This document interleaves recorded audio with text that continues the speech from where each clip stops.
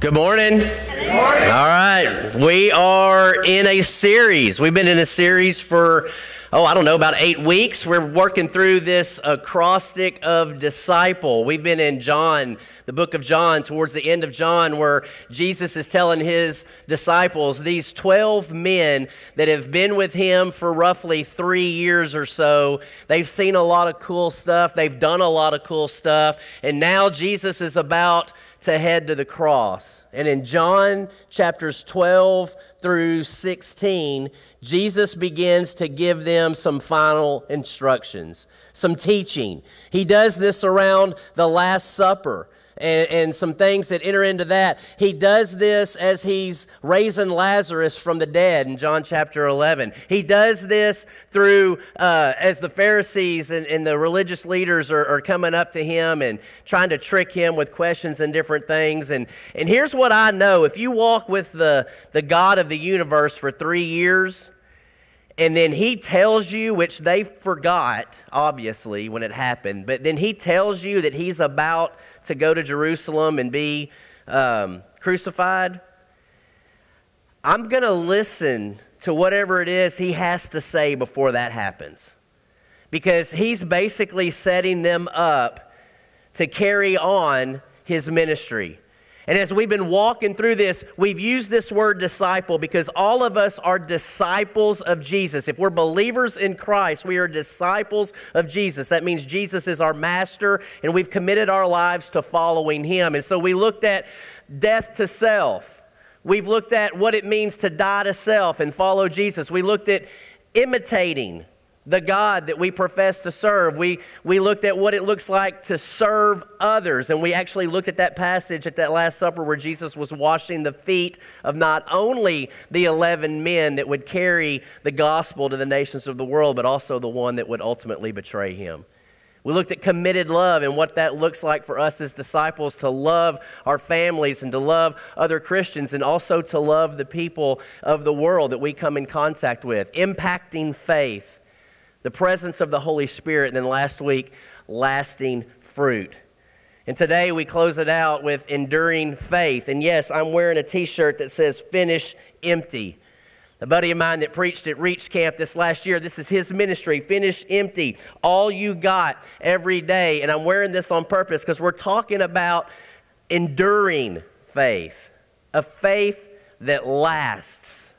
And I was on the zero-turn mower for 4 hours yesterday. First mow of the season. Nothing but weeds, y'all. All right, and those big yellow flowers that grow up that my daughter thinks are so beautiful, but they're a pain in the you-know-what. All right, and you got to mow all that down. And I have some awesome, it's like God, I think God loves the zero-turn mower because I get so much insight as I've got my ear pods in, my iPad, and I'm listening to Christian music, or I'm listening to a devotional, or I'm listening to the Bible, and sometimes I'll just turn it off, and I'll just marinate on whatever it is, whatever season I'm in, whatever's going on. And well, yesterday it was this message, and God spoke to me on the zero turn of all places, and He reminded me of a very important truth that I want to remind us of today, because when we look at this series, some of this stuff's been pretty tough. Death to self, right? Serving others, even our enemies, that's tough. Committed love, all of this. And then God reminded me of this. He said, these are just marks of a growing Christian. You're never going to reach perfection. And I don't know why He has to keep reminding me of that. I should know that by now because I know myself pretty well, and Edward's agreeing, so I guess I'm not perfect. Yeah, okay, agreeing for you. These are just marks of a growing Christian. Do we die to self every day the way Jesus calls us to in Scripture? I don't. Am I imitating Christ every second, every minute of every day? Probably not. Am I serving others the way Jesus served Judas that night at the Last Supper? Is my committed love one that you would look at and say, man, that's just like Jesus? Probably not. And so I'm reminded this morning that although I may not have all of these nailed down, I'm a little better today than I was 15, 16 years ago when I started this journey. That I look a little bit more like Jesus in the eye than I did, say, 3 or 4 or 5 years ago. That my decision making when it comes to death to self, what I want versus what He wants, a little better today than it was when this journey started. That I actually do serve others. Maybe not the way Jesus did, but it's a little better today than it was, say, 10 years ago. And so if you're like me and you look and you read the red letters, there's the red letters in the Scripture, the Gospels where Jesus is talking. We have the red letters that we like to read, and then we have the red letters that, ooh, that hurts. How would I ever live up to that? You won't. That's what the gospel's all about. But if we can strive to be just a little bit better, not because we're trying to earn something, but because we actually love the God that spoke all of this, then He can be glorified. And that was just reminded to me yesterday as we come up to this last teaching point that Jesus wanted His disciples to really grasp, enduring faith. So about, I don't know, we used to live in Holly Lake. We don't live there anymore, but we used to live in Holly Lake. We bought this little old house in Holly Lake, and it was a new construction house. It was gray, and it had these rails on it that were, wood color, same color as, that you buy at the lumber store or whatever. And so I had this great idea that, hey, that would really look cool because Ashley has this fascination with like red door, yellow door, turquoise. Like the color of our door changes about as often as we change diets. It's just one day you come to our house, it's the house with the red door. And the next time it's like, I thought your door was red. Well, it was. Now it's yellow. So in this house, she wanted a red door with white trim. So I got the great idea, well, let's just paint the whole deck white. Man, that'll look awesome. All right. Now, if you've ever seen a deck, they have, every so many inches apart, and you construction people will know exactly what the code is. I really don't care. I just know there's a lot of them. And so if you're going to paint white, you've got to paint not just the top or the sides, you got to paint all these rails in between too. There's like hundreds of them. And our house that house was like 7 feet off the ground. And so to get to the other side, you had to lean over and paint like this. Now, here's the deal. We did that one Memorial Day weekend. I overheated and got sick. 2 years later, after people would continually say, "Why is your deck half painted?" Because it looked like I'd put primer on it. If you've ever just put primer on something and walked away, it doesn't look good. 2 years, Ashley finally looked at me and said, "Are you ever going to finish the rails?" I guess. Funny thing is I find this to be a pattern in my life. And the people that know me best can testify, I love to start stuff. Starting stuff is fun. I can put my feet up on my desk and I can dream about what could be. Yeah. And I'll actually take a step of faith and start it. I just have a hard time finishing things. Like, I'll have this idea in my house that we need to do like this garden thing in the back, or this great little landscape with flowers and stuff. And so I'll get up one Saturday and I'll start to kind of piece that together. And then a year later, after Ashley is tired of looking at it, she finally makes me finish. Sometimes I'll just dream about stuff and tell people what's going to happen, and then I never even start it to finish. But on those occasions, and there are occasions where I do finish something, it's like I'm a man. I finished that. Like, look how good those rails look after 3 years, because it took me another year after I came back to start to finally finish it. But when I finish something, there's that sense of, that good kind of pride that comes up and says, man, look what I did. Feels good to accomplish something. Feels good to finish. Now, you may be like me. You may be a dreamer. You may be a visionary. You may be somebody that likes to start but doesn't finish. You may not be like me. You may be like a lot of people that I surround myself with strategically, because they're executors. They're doers, so I can talk, dream, cast, and even start, and they'll actually come behind me and finish, all right? That's their gift. You may be one of those people, but I think if we were honest with ourselves, there are things in our lives that we start and we don't finish. How many of you are still hitting your New Year's resolution? One person. Out of it, Edward, really? I'm proud of you, bro. Good job. Yeah, so we all start things that we don't finish.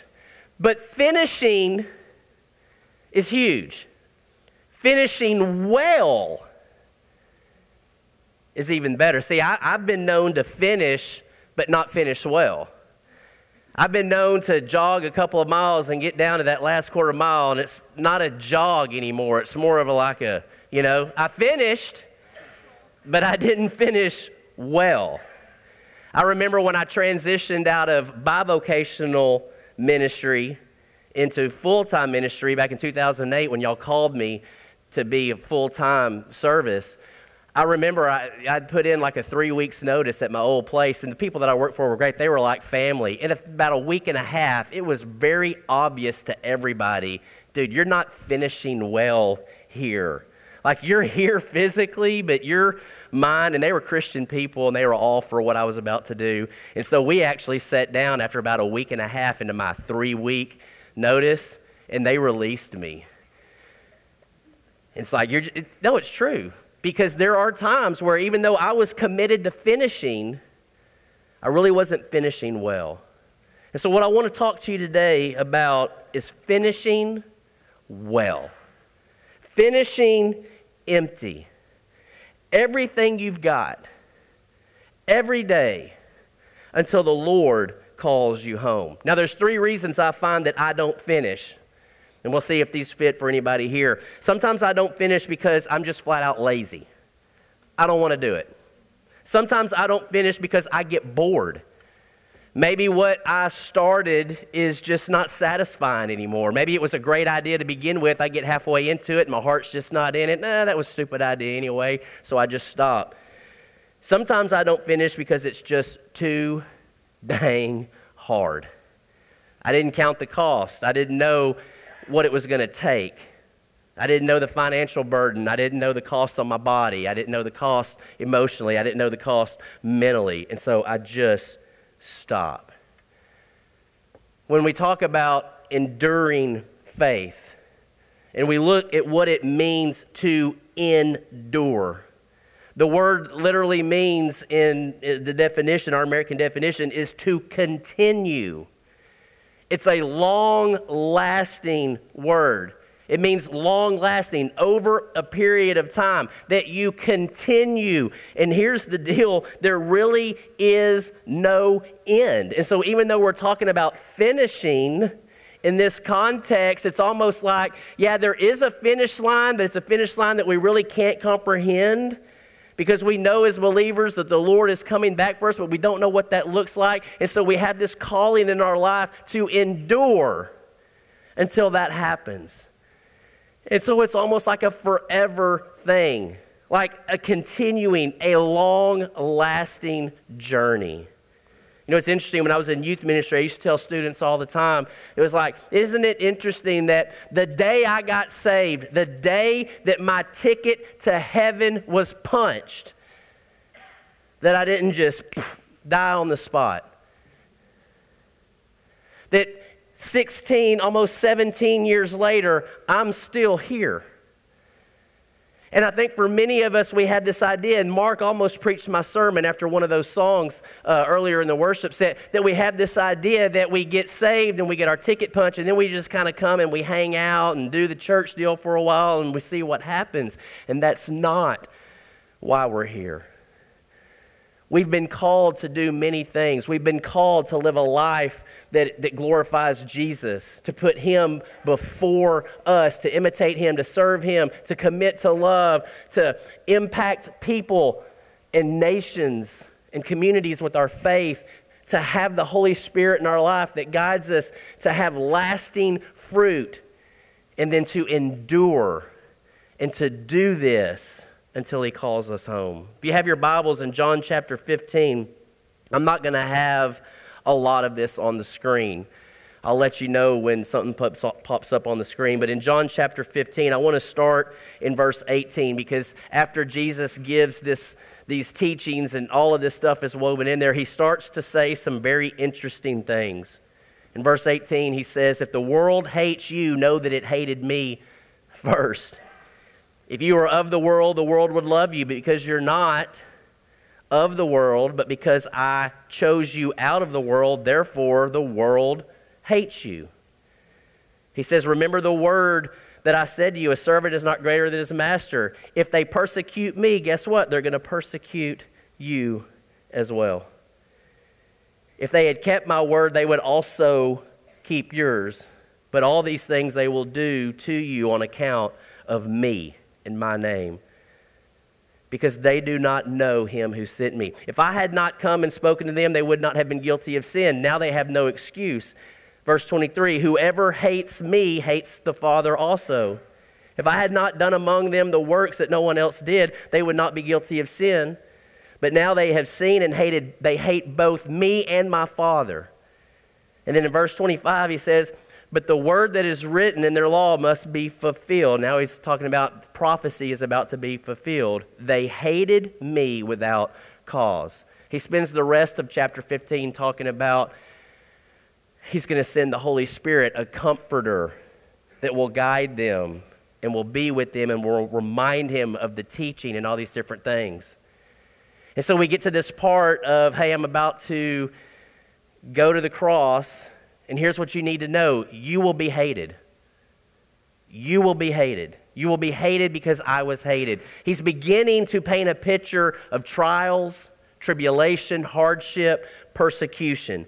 And then in verse 16, he says, "Now I have told you all these things," listen to this, "to keep you from falling away."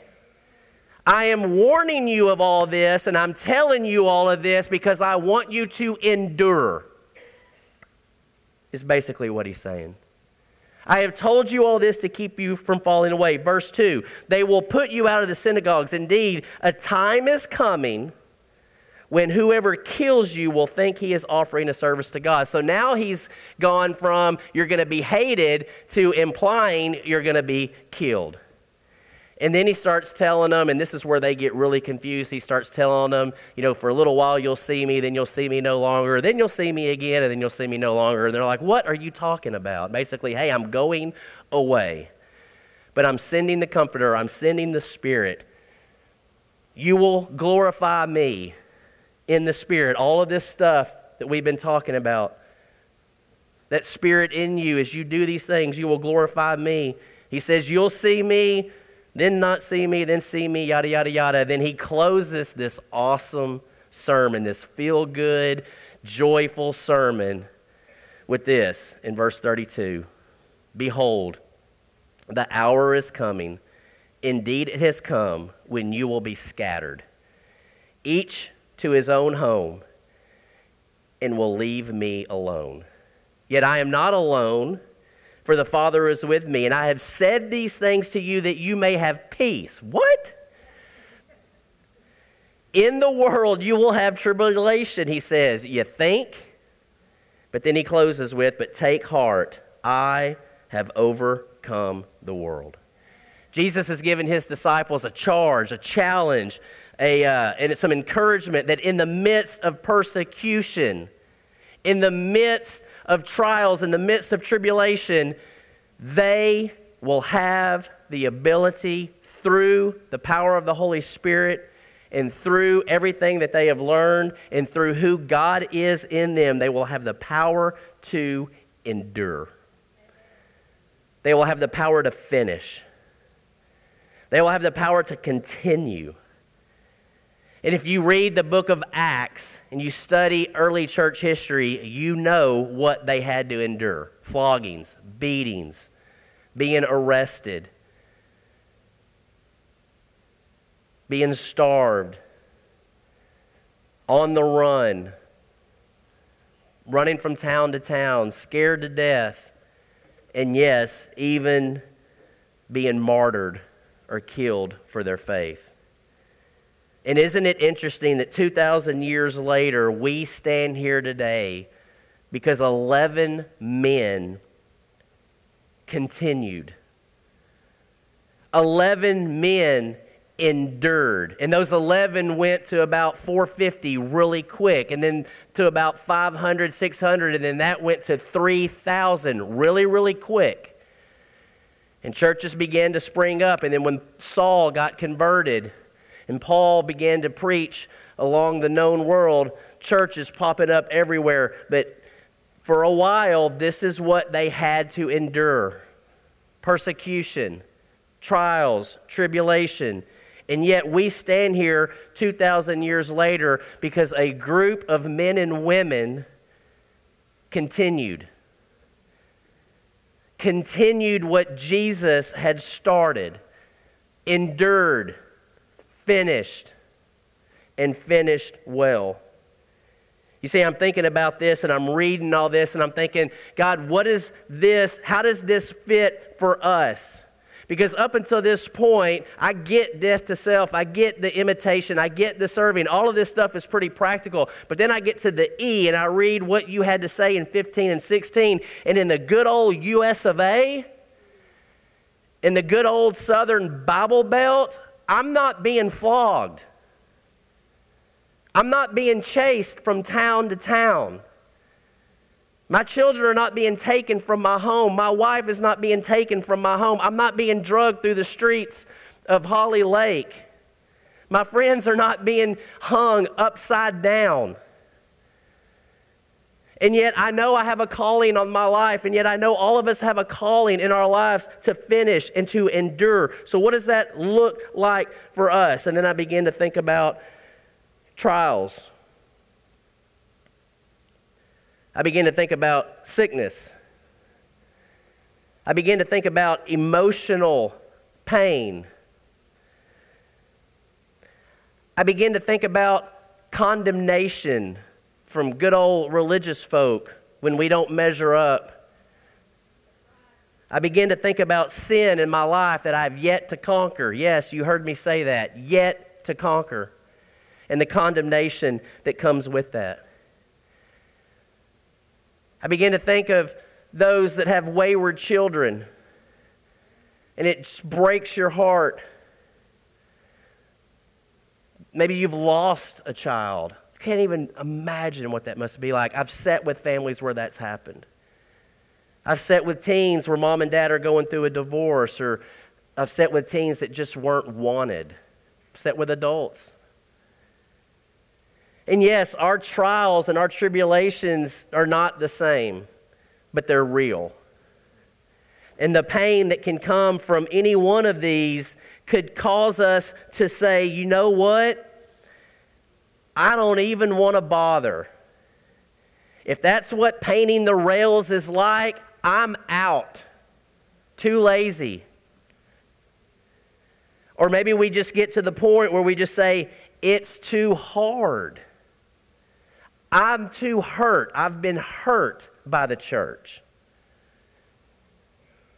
Some of us, and I've been here in good old US of A, Southern Bible Belt Christianity, we just get bored because we don't understand that if we were doing these things, there would be a group of people that actually hated us. And so we play it safe. All of it causes us to question. We begin to question whether it's really worth it. We begin to question whether, we should continue. And bold statement, a lot of us in the American church don't finish. We check out. It's too boring. It's not exciting enough. It's not fun. I don't even want to go there. It's too hard. I tried it. It didn't work. I got hurt, so I'm out. And I've done it, y'all. I've been there. And then I'm thinking about 11 guys. If anybody had a reason to quit, it was those men. If anybody had a reason to quit, it was the women of the early church that would watch their husbands and their children be persecuted. If anybody had a reason to quit, it was those people. Yet here we are 2,000 years later because they finished. And they finished well. And so then I asked myself the question, okay, so what do I do? What does this look like? Because it's one thing for me, as Edward always likes to say, pull myself up by my bootstraps and just finish. Well, I tried that in my last job. You heard that. It didn't go so well. I want to be inspired by the words of Jesus, not condemned. I want to finish because to me, it brings glory to God. I want to live a life of death to self. I want to live a life of imitating Jesus. I want to live a life of serving to others. I don't want to do all this to please Him per se. I don't want to do all this so I can check off a box. I don't want to do all this because so that He'll love me or accept me. Because if I believe my own BS, He already does love me and accept me. I want to do these things because it'll bring Him glory. I've been bored. I've been at the place of defeat. I'm walking through a season right now where some things in my life are just too hard. I've been lazy. I don't want to be that. I'm 44 years old. Most of the people in my family, 75, 80-ish, got a good 30 years maybe left. I want to finish. What does that look like? Well, I began to do some reading. And where I want to end this series with Enduring Faith, I want to take it a little turn. Because I could sit here and challenge you all day long, and I could sit here and I can inspire you all day long that you personally finish well. That you keep the faith, that you endure. But if you're like me, and there's nothing in it for you, just being honest, you could check out. Like, really, what's at stake? Well, let me tell you what's at stake. I think one of the most important commands that we find in Scripture actually comes from the Apostle Paul. And it's one of those verses. This is not on a sign in anybody's kitchen. This is not on a bumper sticker. It is rarely, if ever, preached.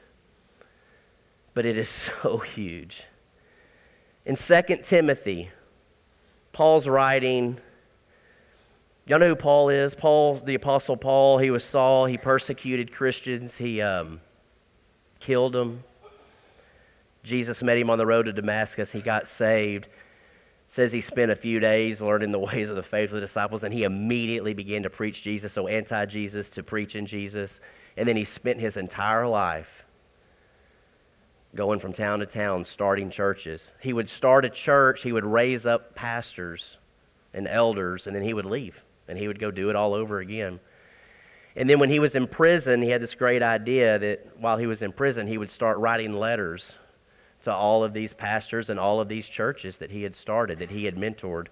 Timothy was very special to him. Timothy was a young, up-and-coming, just awesome believer.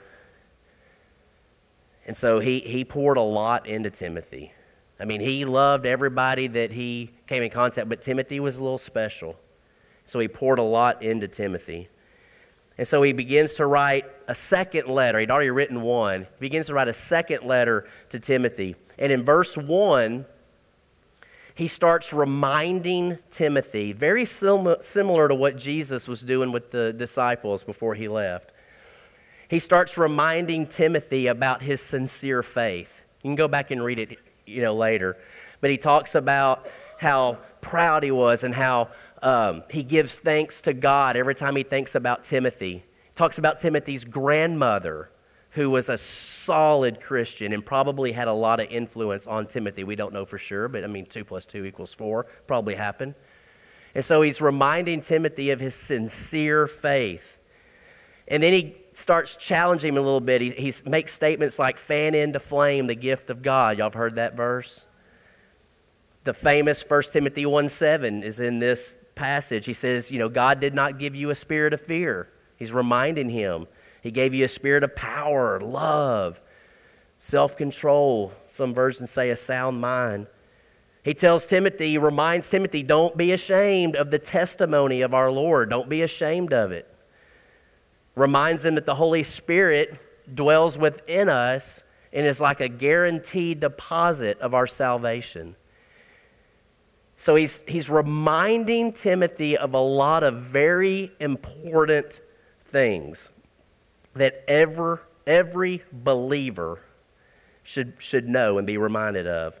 Number one, he encourages him about a sincere faith. We talked about that a couple weeks ago. Challenges him to fan into flame that gift, that fire that burned with you in those early days. Those of you that are believers, you remember the early days when you read the whole Bible in one night and preached to all your brothers and sisters, told them they were going to hell, that they needed to convert and receive Jesus. You preached to everybody at work, okay? Those early days where that fire was burning. He was reminding Timothy, don't ever let that go out. Fan that baby. Ignite it.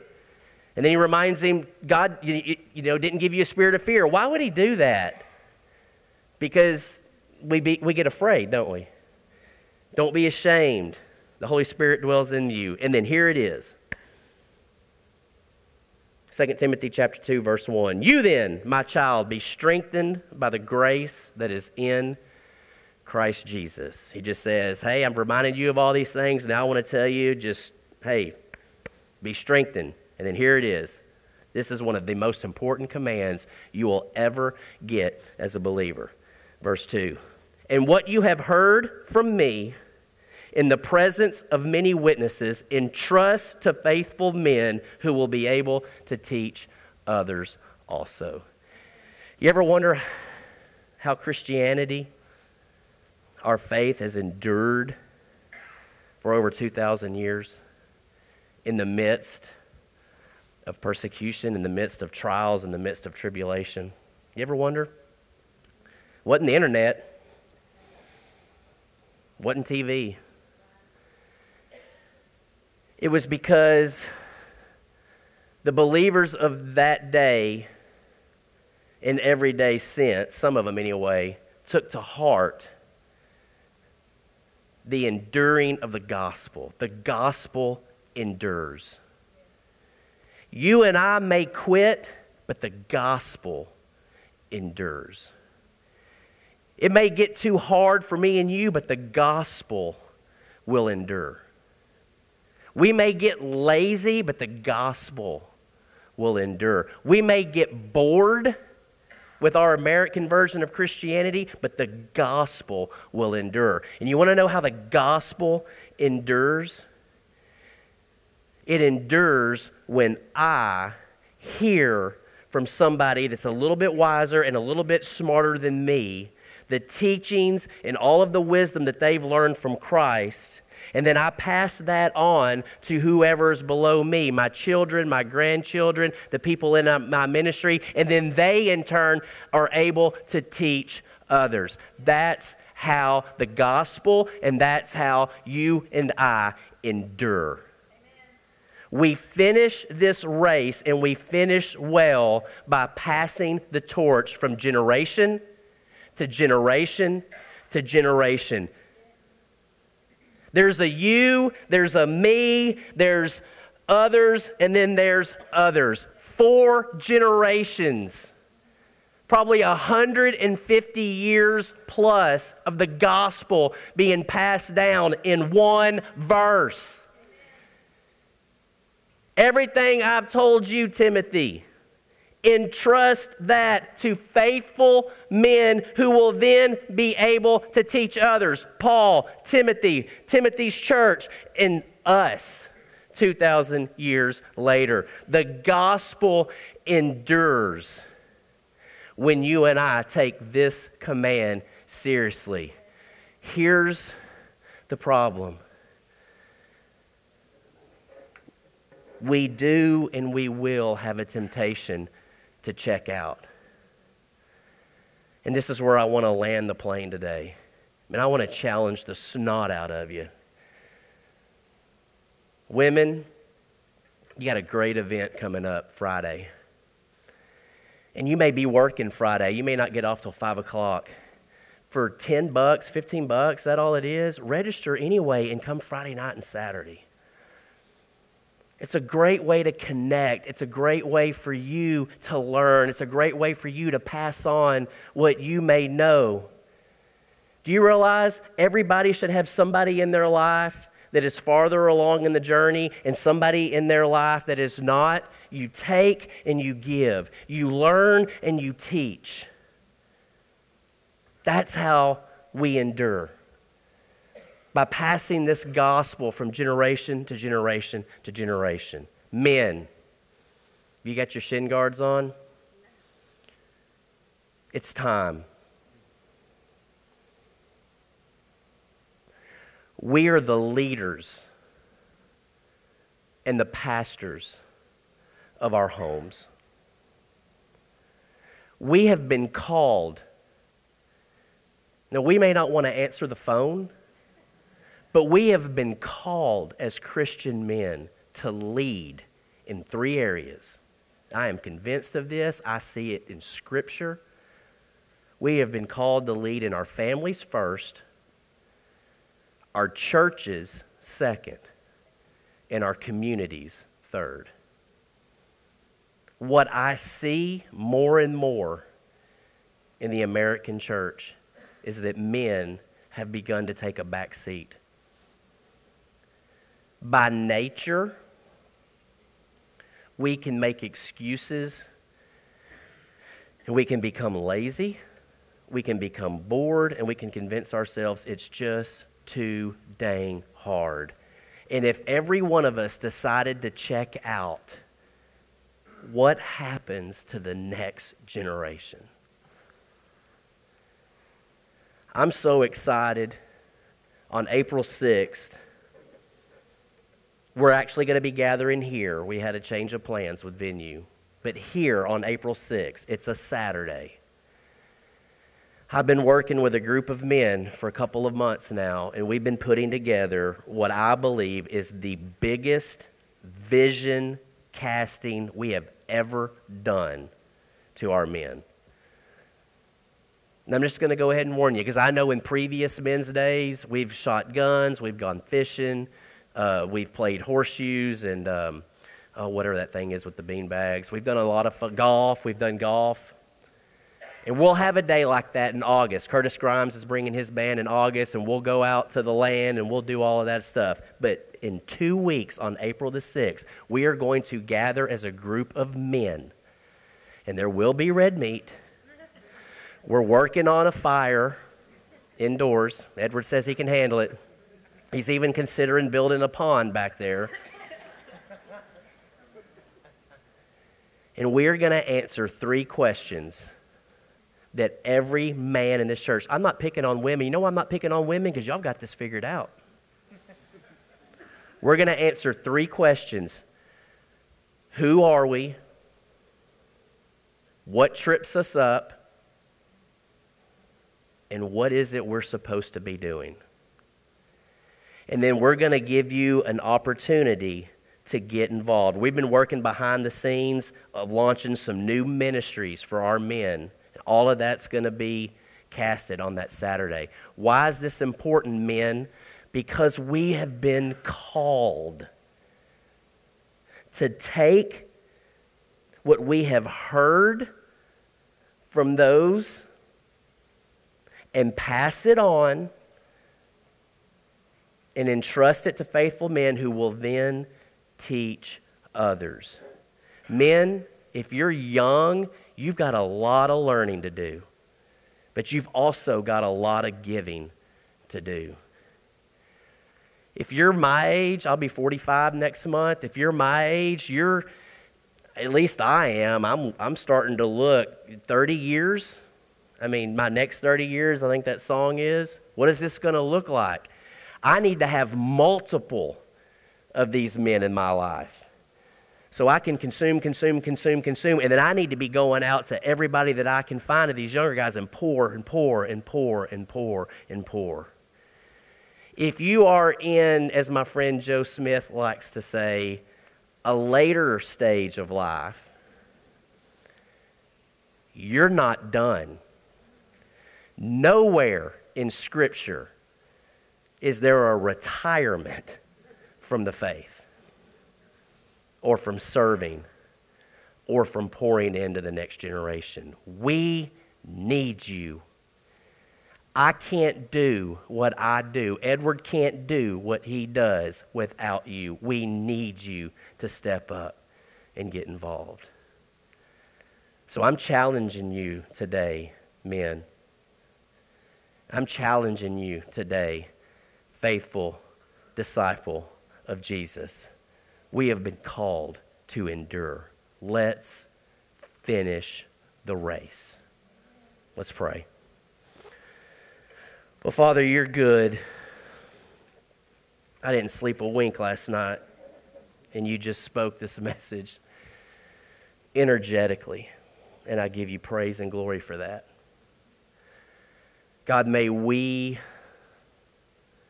number one, may we just rest in your grace, in your goodness. May we know that nothing we do will ever change how you feel about us. If we never answer the call, we're still secure in you. But God, help us to understand what this means for the next generation and for the gospel.